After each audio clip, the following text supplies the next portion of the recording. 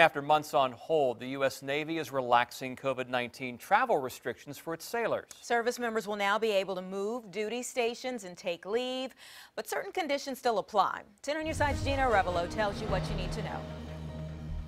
Tom and Anita, permanent change of station moves will be based off of priority, and leave could require a waiver depending on where the sailor is traveling. The Navy says these directives could change depending on where the virus spreads. Calendar year 2021, we should be through this.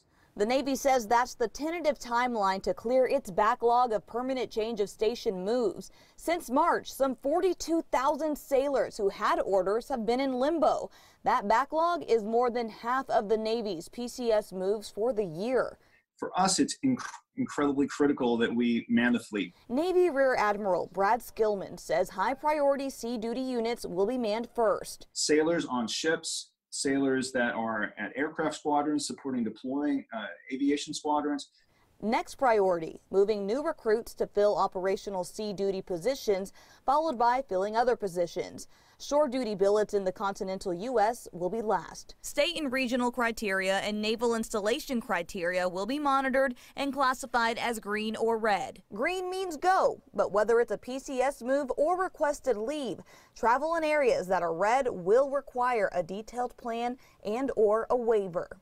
The factors for the state and region really go into, they've removed their local travel restrictions. You'd have to have essential services available. So, things pretty open. Admiral Skillman says he knows it's a trying time for service members, but he promises the Navy will be there for every step. You will see us try to do, the best by our sailors and their families throughout the entire process. For more detailed information along with answers to some common questions for this process, we have links for you over at WAVY.com. Geena Arevalo, 10 on your side.